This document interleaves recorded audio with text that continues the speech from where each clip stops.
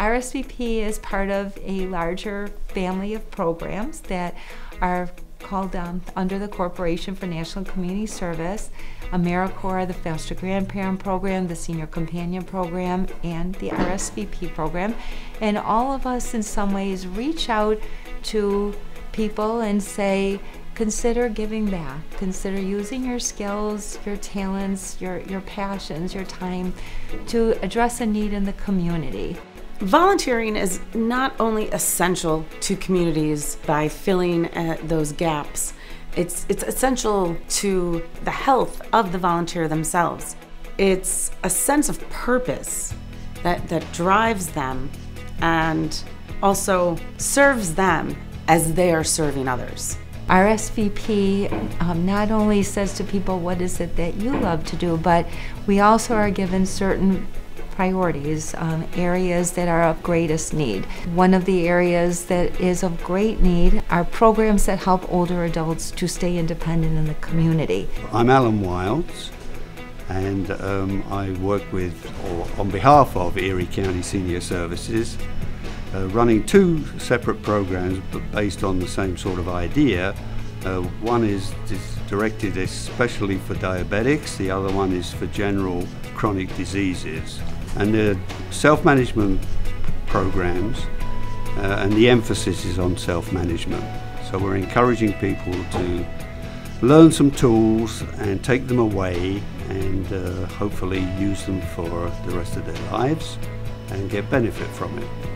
It's absolutely fantastic, the response you get. People just walk up. Just today, this lady wouldn't let me walk away until she explained to me how vital this program was to her.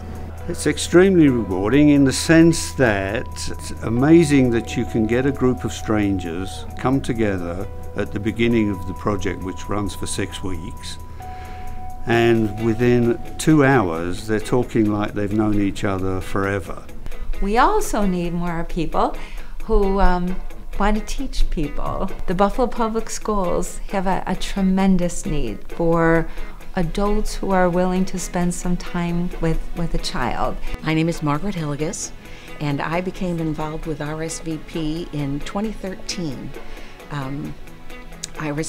When I retired, I always thought that I would volunteer somewhere, doing something, and I got a letter from the Western New York Retirees, a newsletter, and it had a story on the cover that they were looking for kindergarten volunteers in the city of Buffalo, and I thought, oh my goodness, that's for me. That's exactly what I should be doing. And the wonderful thing about RSVP is that they make sure that you match the person that you're going to be working with, that it's a comfortable situation. They want you to be happy. And we set up a time that was good for Kelly and for me to come in. And I started the very next week. It was so fast and so perfect. I am receiving more than I ever could have thought. It's really wonderful.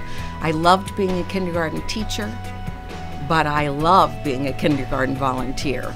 It's just me and the little kids doing what's asked of me. I'm Ann Constantino. I've been at the center for 12 years. I've been teaching and I enjoy it very much. I have a nice class, and I'm going to be 95 years old. I like to teach exercise because it keeps me young, and I don't have anything at home much to do because I'm all alone. And I've been doing it for 12 years, and I've met such wonderful people. We started off with about 10 or 12, and now we got close to 30. So that's what I've been doing, and I enjoy it, and I hope I continue for a couple more years. I like to tell even all the older people out there that it's never too old to start exercising. Never. There really is no right time.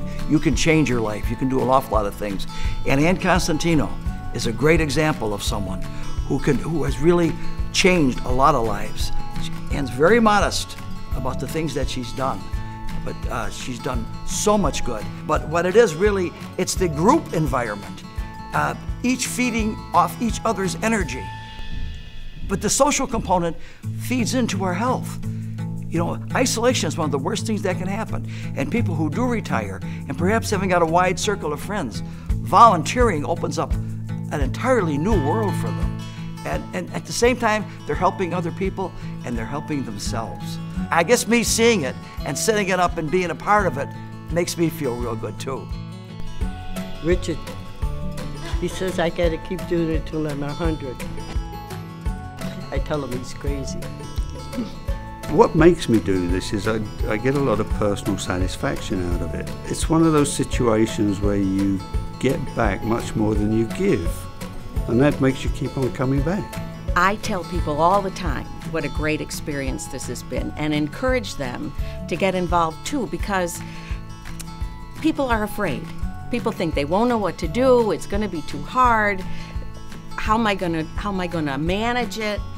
And I tell them it's managed for you. I hope to do this until I'm too old to walk, or until I'm too old to be able to get up off the rug without a crane lifting me. I meet such nice people, you know, and they say, how much you get paid? It's volunteer, you don't get paid. I enjoy doing it, so it helps me and it helps somebody else, so I enjoy that.